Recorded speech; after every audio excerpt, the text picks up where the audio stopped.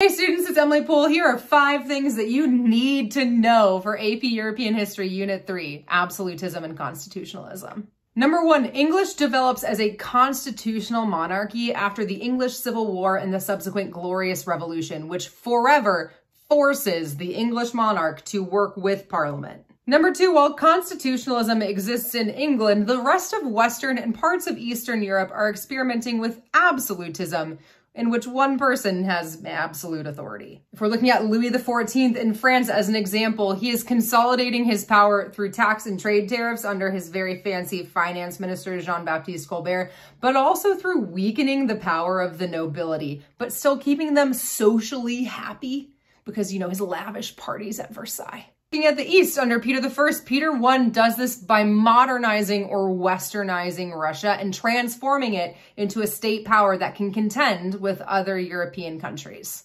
Number 3, there are economic continuities, such as, you know, the fact that Europeans are still relying on their colonies and mercantilist policies and enslaved labor in order to profit as much as possible. But there are also changes because as Europe is marching toward a market economy, proto-industrialization occurs with things like the putting out system, sometimes called the cottage industry, and the development of new financial systems like the Bank of Amsterdam. Number 4, combine all of those things together. If we're looking at the absolute leaders who have full control over the wealth and the military in their country, and because of these new economic practices, they can support a standing army. They can go through a military revolution. There's conflict between them for this idea of a balance of power.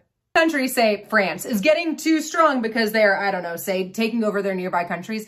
Coalitions of other leaders might form together against that one power in order to limit their power. And number 5, the Dutch Republic and also the Poland-Lithuanian Commonwealth are the exceptions to these rules. Both of them develop as oligarchies of elected officials that rule on behalf of their people. I hope that helped. And if you are still struggling with content or if you just need extra practice, please check out my Ultimate Review Packet. It has everything you need to be successful in the AP class and also on the AP test and probably also in life at this point. You can find the link in the description below. And as always, you can do it. I believe in you.